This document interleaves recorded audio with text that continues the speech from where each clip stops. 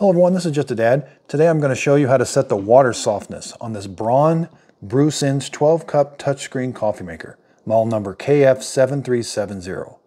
So you may have seen your display say the word H2, H1, or H3.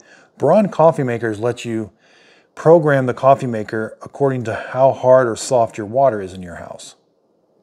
And you definitely would have noticed this when you first plugged it in, it would have said H2. That's the default.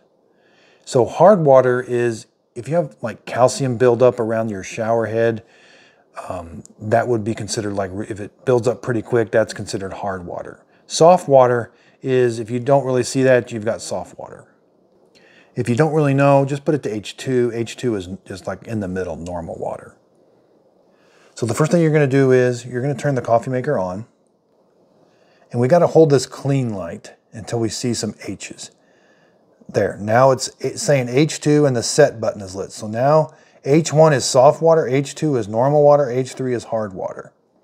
Hit the clean button again, it memorizes it, and it'll go back to your normal time.